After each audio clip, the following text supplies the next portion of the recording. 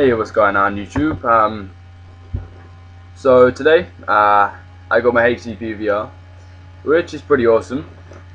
So today I'm going to show you how I usually do the masks that I use in my course. So I couldn't decide which pixels to use, but I thought 256 is kind of easier to use. First of all, the eyes is what you're going to base the mask around. It's going to be what you incorporate around the eyes that are going to make the mask look better than it actually would be if you just did the design and then cut the eyes out in the middle.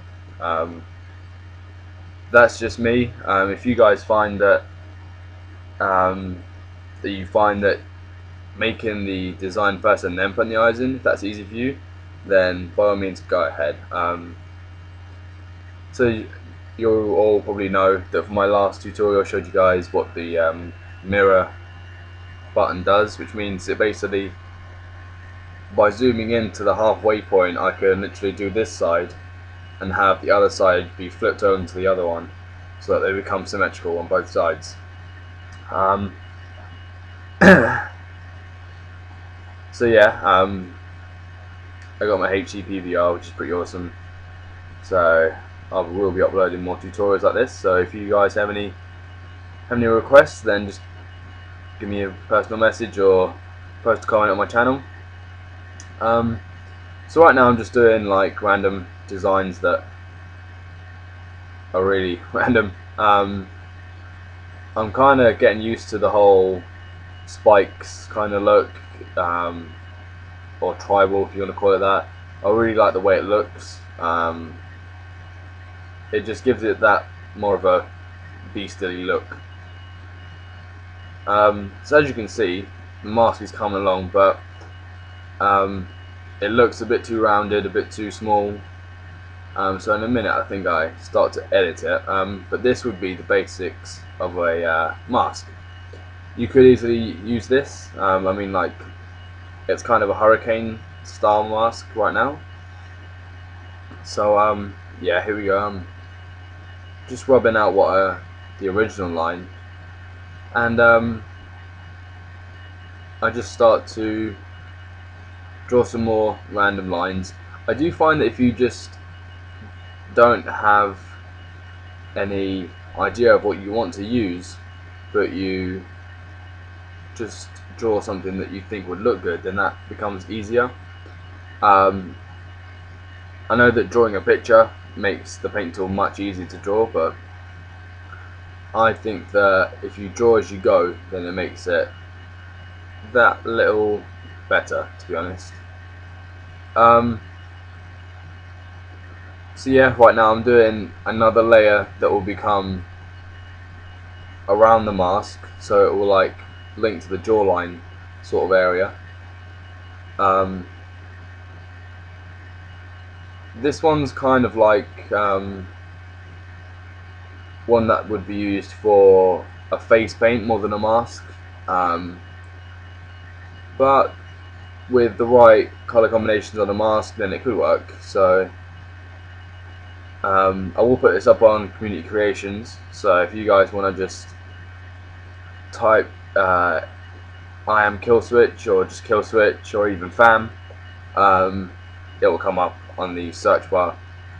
If you have me a friend on PSN, then just go to friend only and it'll be like on the most recent. So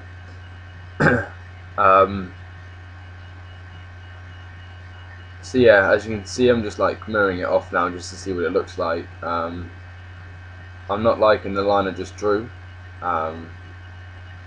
so yeah, I'm just gonna redo that bit.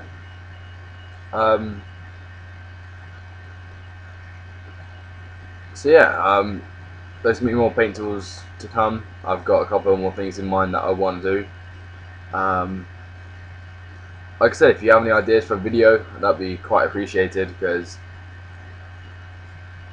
I don't know, I kind of get a little bit bored. Say like if I'm doing just entrances, I don't like to upload like just random entrances. I'd rather do a tutorial on something or do a mix or something. I'm not too sure if my tutorials are that great compared to other people, because I know, like, for example, a couple of people in fam, they're really good at paint tools. Like, obviously you got Twisted Merk and Stigma. Those two are fucking awesome. So their channel link will be in the description, so you should go and check them out. I do think this is quite a good mask now, if you look at it now. I mean, that could easily be transferred into even a kick pad, or like the front bit of some tights maybe. So the colouring, I do think that the colouring is one of the most important things that you do. Grey and yellow I've already proved are like quite a good combination, so I'm going to use that now. As you can tell, that looks pretty fucking awesome.